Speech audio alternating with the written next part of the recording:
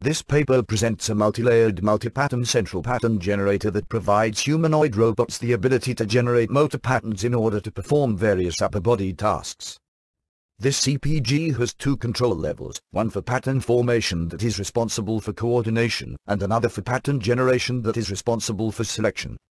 A unique feature of this CPG is its ability to generate oscillatory, semi-oscillatory, and non-periodic patterns locally, simply through descending control signals.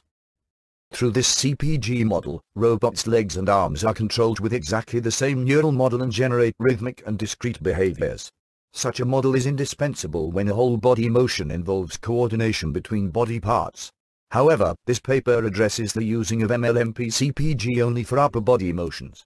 Two CPG were employed on two different joints of a humanoid robot, and the generated patterns were used to perform two tasks, reaching and writing. In the reaching task, the goal for the robot was to reach a destination point, which was visually presented in the camera space. To do this, the robot had to go through two learning steps. In the first step, it was trained to map the destination reaching point in the camera space to its corresponding shoulder and elbow joint angles. The training samples for this learning step were collected by manually moving the hand to random positions inside the reachable space and record the corresponding joints values. The collected samples were then trained on a 2-input 2-output Speller model articulation controller to associate the end effector space with the joint space and build the inverse model. In the second learning step, we map the amplitude of the peak of the quiescent pattern with the value of parameter alpha in the pattern formation layer. The robot collected the training samples for this learning step by randomly exploring different values of alpha and subsequently obtaining values for amplitude. The training data was fed into a 1-input 1-output multi-layered perceptron to map the amplitude into the corresponding values of alpha. The robot was able to reach any point on the table where it was trained, simply by selecting appropriate values for the descending control. In the writing task, firstly, the robot learned to write different simple patterns. In the learning phase, patterns are visually presented to the robot. The motor command involved in writing simple patterns was guided by the descending control at the pattern formation layer for the shoulder and the elbow. To learn an appropriate coordination between the two joints, we used the gradient descent algorithm to find the optimal values of the descending control alpha. During each trial, the robot writes a simple pattern using a pair of alpha values and then calculates the similarity between the new pattern drawn and the referenced presented pattern. The goal of the gradient descent algorithm was to search for a pair of alpha values that maximizes this similarity. However, during the entire learning step, the standard pattern chosen at the rhythm generation layer was manually selected, as we only addressed the pattern adaptation in this work. The robot learned 3 different simple patterns.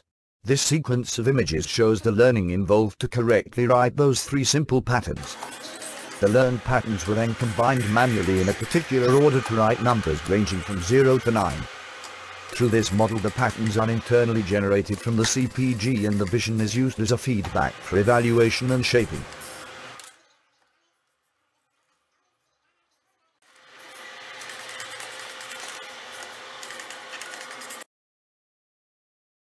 The MLMP CPG is inspired from neurophysiological findings in animals' experiments.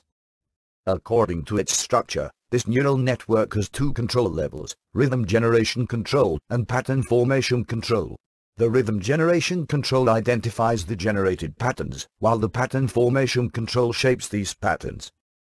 We assume that the 2 control levels are originated from 2 different centers. The first is responsible for pattern selection, while the second is responsible for pattern execution. This assumption fits well with the neurobiological findings that show the roles of the basal ganglia and the cerebellum in the selection and execution of motion. Staying away from the hypothetical description of a detailed supraspinal circuitry, this section shows how adding noise into the system will influence the generated motor behavior. We found that the existence of 2 control levels will help overcome the divergence in case of reaching task. 3 scenarios are modeled for the reaching task. A normal reaching behavior was performed without including noise into the system. At rhythm generation layer, quiescent pattern was employed. At the pattern formation layer, we used the inverse model to find the corresponding values of alpha. The robot was able to move its arm from an initial position to the final position and reach the goal. Secondly, a random noise had been added to the system at the pattern formation descending control. This was done by introducing a noise into the descending control that influenced the parameter alpha obtained from the learned MLP. The robot was not able to reach its required destination in the first trial, unlike the normal scenario. Instead, it would follow some other track that diverges from the actual destination. After it had reached the new destination, the robot will take a new decision, trying always to reach the goal. This process continued until the robot hand reached the goal. However, during the entire process, no visual feedback was used by the robot. Based on the proprioceptive feedback, the robot was able to correct its actions until it reached the goal. In the last stage, we introduced random noise into the proprioceptive feedback.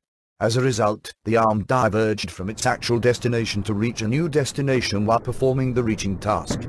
Once the robot realized this diverging effect using visual feedback, the robot took a new decision which was comprised of the new value of the injected current at rhythm generation layer and the new value for alpha at the pattern formation layer for the 2 CPG using the learned MLP.